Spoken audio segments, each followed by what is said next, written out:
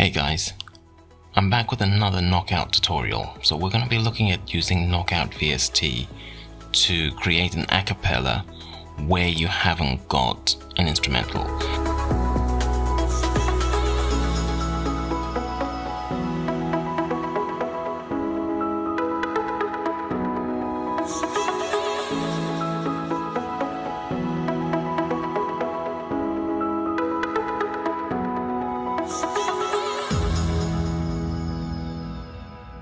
Most of the time, most modern pop music is going to make it really hard to remove the instruments and just to leave the acapella.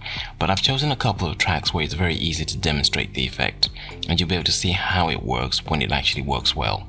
So with this first track here, it's got a part of it where there is just really piano and vocals, but most of it is this kind of sound here where it's a mixture of stuff.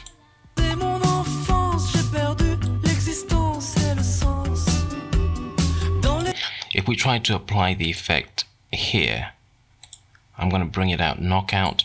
I'm going to go to the factory presets and I'm going to work with the default.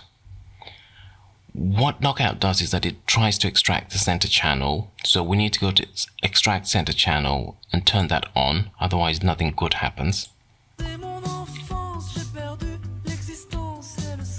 going to increase the output gain.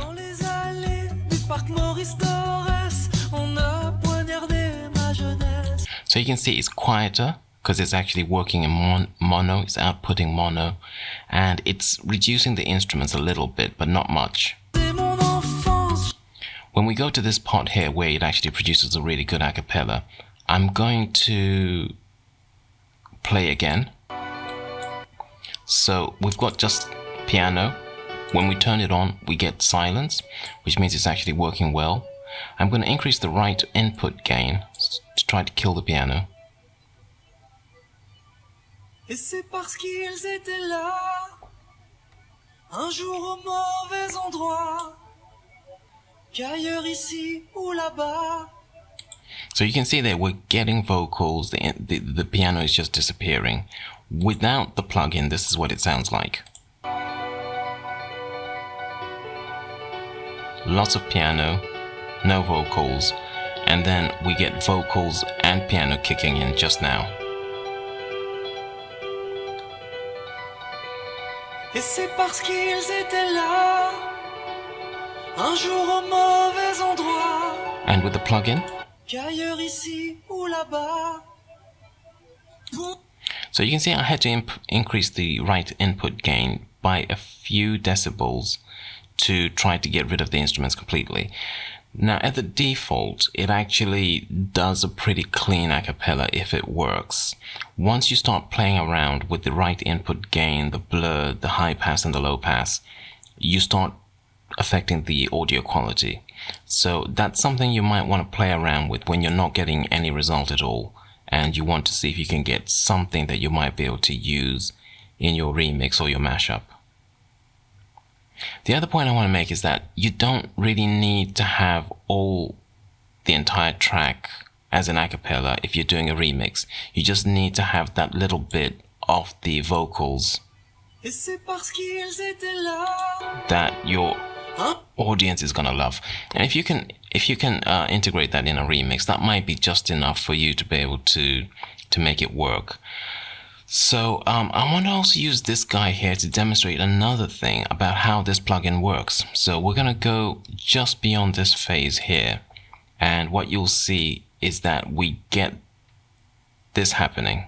So I've got everything switched on.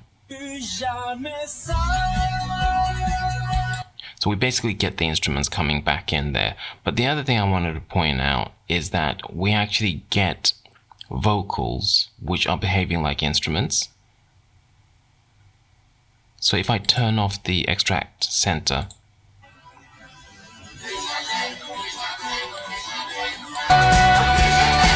you can see there's some chanting there which is actually in stereo. So that chanting is coming out really loud and clear when we kill the center channel.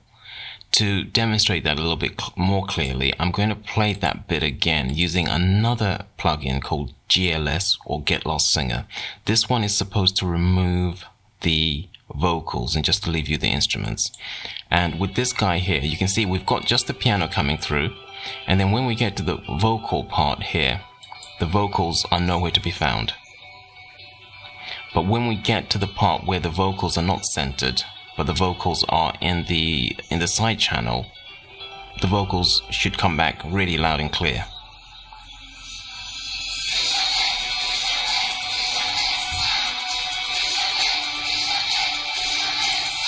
So at that point where it becomes loud again, is the vocals there are in stereo. So it's really how the track has been mixed which determines what effect you're going to get. This is the Beatles' Eleanor Rigby, and if you have a look at this one, you can see that we've got some stuff going on here which is a bit weird.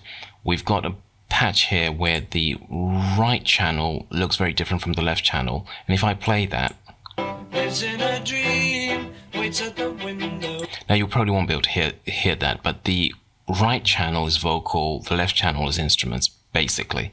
So what we do in this situation is that if we try to apply the knockout plugin, again I'm going to go to default, factory defaults, and then turn on the extract center.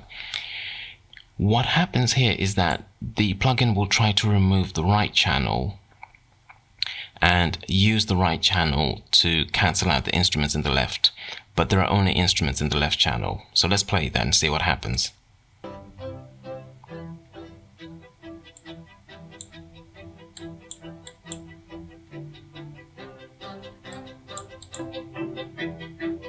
So we get a beautiful instrumental.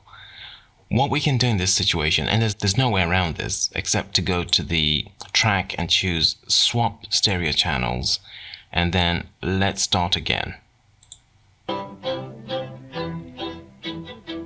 Okay, that's still instrumental, so I'm going to switch off the extract center. So the extract center is now off. Let's play it again. Lives in a dream, waits at the window, wearing the face that she keeps in a jar by the door. And with this one, if we were to again increase the right input gain now, it should... Lives in a dream, waits at the window, it clears up the vocals a little bit. So yeah, basically that is how it works. It's trying to use the right channel to remove the instruments from the left channel. Because it does that, when you apply it, I'm going to hit apply, what happens is that you get this result where it has just the one channel left. And that channel is going to be, in this case, it's going to be a decent acapella. Church where a wedding has been. That's awesome.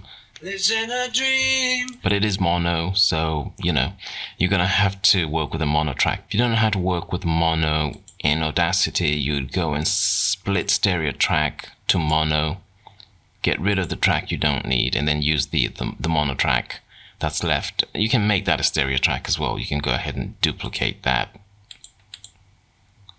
and then combine them to make a stereo track. Now this VST came out about 13 years ago. It's still in beta. It's never left beta, and it's no longer under development.